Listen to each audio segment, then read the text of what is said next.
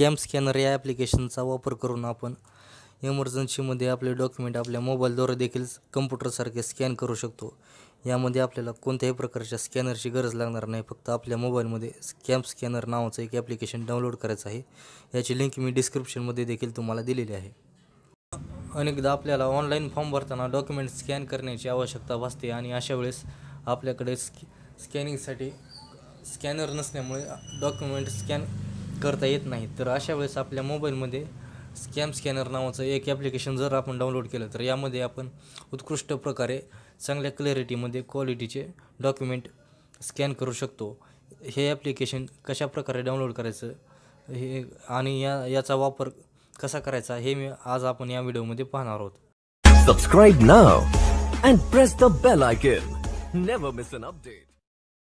हे application open केल्यानंतर त्यामध्ये तुम्हाला अशा प्रकारचा इंटरफेस दिसेल। यामध्ये कॅमेराचा आयकॉनवर आपण क्लिक करायचं आहे आणि यानंतर आपण आपलं जे डॉक्युमेंट स्कॅन करायचं आहे ते डॉक्युमेंट आपल्या मोबाईलच्या कॅमेऱ्याखाली ठेवायचं आहे आणि यामध्ये या डॉक्युमेंटचा फोटो कॅप्चर करायचा आहे।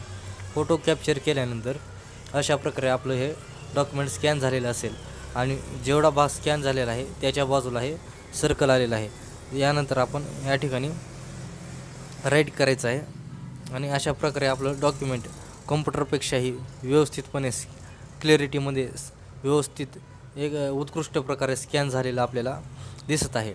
आणि यानंतर आपल्याला हे कशा प्रकारे ब्लॅक व्हाईटमध्ये पाहिजे का कलरमध्ये पाहिजे हे आपण कसं पाहिजे त्या प्रकारे आपण सेव्ह करून घेऊ शकतो।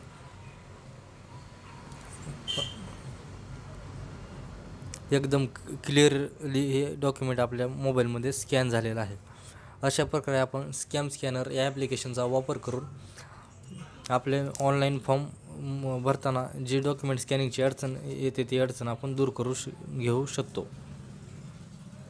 जर तुम्हाला हा व्हिडिओ आवडला असेल तर अशाच प्रकारच्या नवनवीन व्हिडिओसाठी आमच्या चॅनलला सबस्क्राईब करा आणि मराठीमध्ये टेक्नॉलॉजीविषयी नवनवीन माहिती मधील अपडेट्स मिळवा।